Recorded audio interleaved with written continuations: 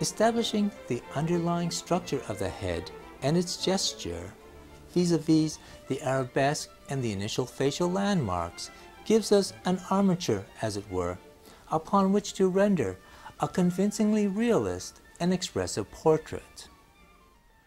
The first thing we want to do is assess the primary plumb line for our head. Now I'm just holding up my knitting needle and letting it drop straight down, and from the top part of the hair down through the head, I notice it aligns with the corner of the chin down here. Also in line is this crook on the eyebrow right at the superciliary arch. So as promised, I'm going to strike my arabesque at normal drawing speed. This is the upper part of the hair, and this is the corner of the chin. Okay, so I like to start at the top of the head.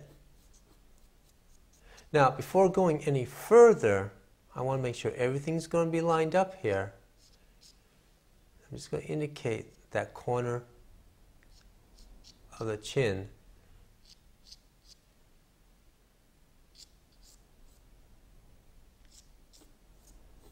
And work my way up the side of the face.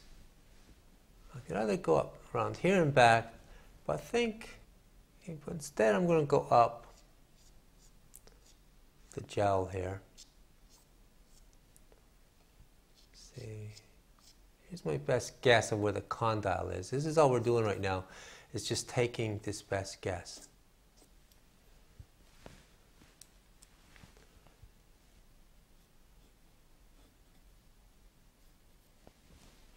Get a little tuft of hair up here.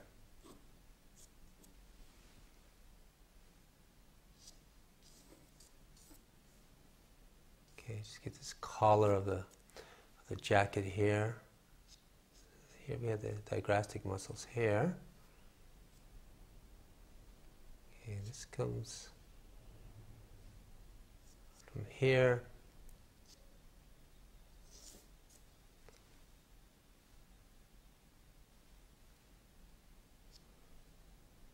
It's about there. Not too far on the shoulder, just a little bit.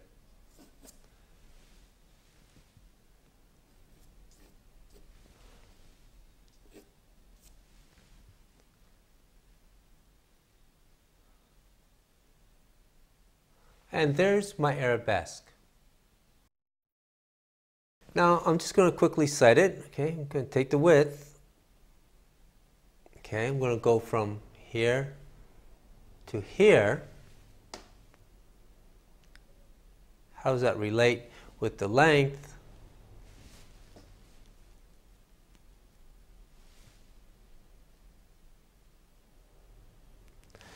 And it comes just a little bit below the hair here. But I don't have that in yet, so I'm going to add this to my arabesque. So back up here to this upper part, see here, and then it comes down at an angle here. And you know, your gut instinct at this point of your training will actually be pretty accurate if you follow the procedure that I've been giving you. And it's at this point that if you second guess yourself, that's when we'll start getting some problems. Okay? So that should be here. So here's my hairline. This will be my check mark here. In other words, from my check mark to my chin, if the arabesque is correct, from back of the head to the forehead. Okay, let's assess that. Okay. And hallelujah, no worries there. Now, because we're doing spectacles here, or glasses, we want to incorporate them almost immediately here. I'm just looking at the shape of them here, to here, and then the angle somewhere to here. And this is all I want for now. Okay, we have more work coming in. I know that's more roundish, but that's my initial strike. Now let's get the brow line.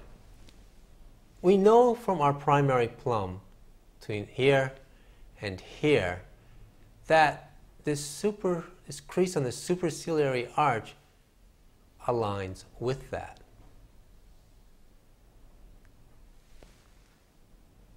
And that's my best guess. Again, I just go into soft eye. Okay, I'm just going to lightly indicate that shape. And before going any further, I'm going to sight and check it. So from mental tubercle to that superciliary arch, plumb straight up, doesn't quite make the top of the head.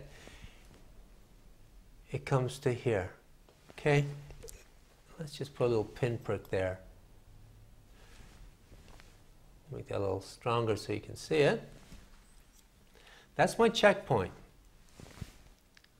Just going to sight again to be absolutely sure. Sight as many times as you need to.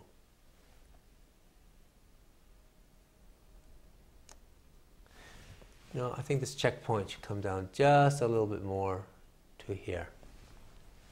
So it's a fine distance.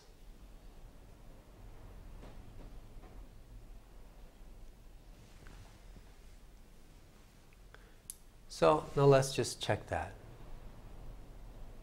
From that checkpoint to the superciliary arch,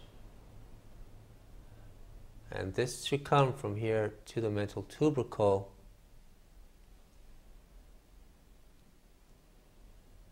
And I'm pretty darn close.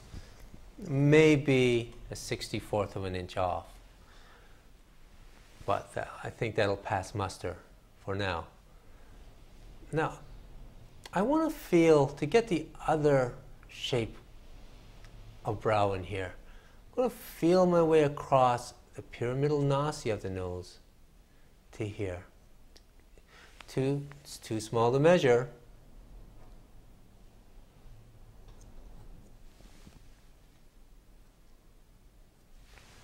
So we want to develop a tactile feeling of measuring. Or better expressed, a tactile sensibility for placing elements of the drawing.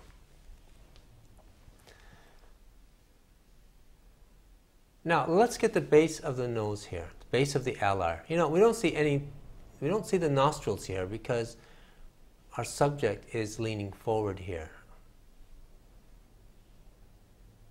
There's my best guess right there. Okay, and just going to take a first stab there at these angles, the shape of the bottom of the nose there. Now I want to check it. I'm going to sight at an angle here. I'm going to go from the center of the chin to the middle of the base of the nose, the base of the alar. Go straight up. And well, how about that? It actually, from here to here, this is the angle that I took. From here to here, then going straight up, takes me to, I don't know what we call this on glasses here, but let's just call it the nose bridge.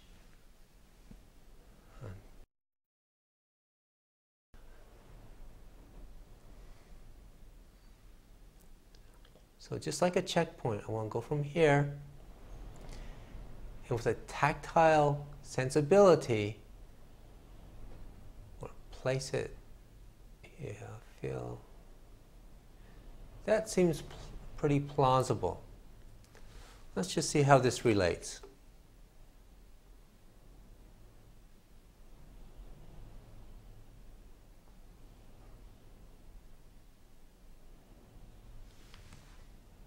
Okay, no big crisis there. Just going to take a very, very light line there, just so I can remember what that was for.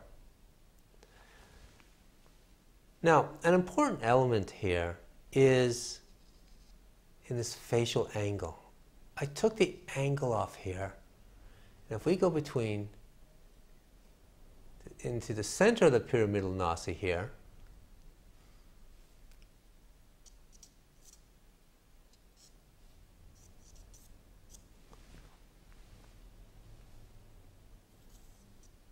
okay, here's our facial angle.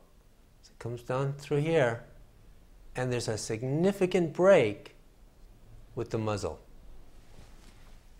All right, this incorporates the perspective and the gesture of this forward-leaning pose. When we look at the level frontal pose, the facial angle is more or less perpendicular.